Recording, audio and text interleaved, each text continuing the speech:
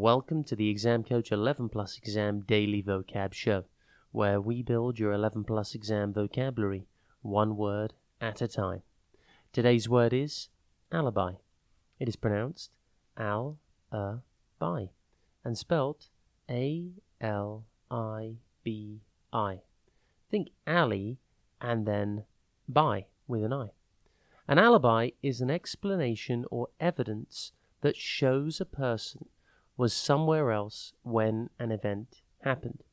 It's a great word to use when you want to talk about an excuse or a defense someone uses to prove that they were not at a certain place or time when an event happened.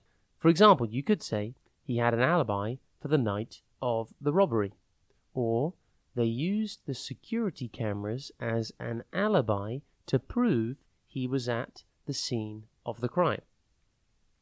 The word alibi comes from the Latin word alibi, which means elsewhere.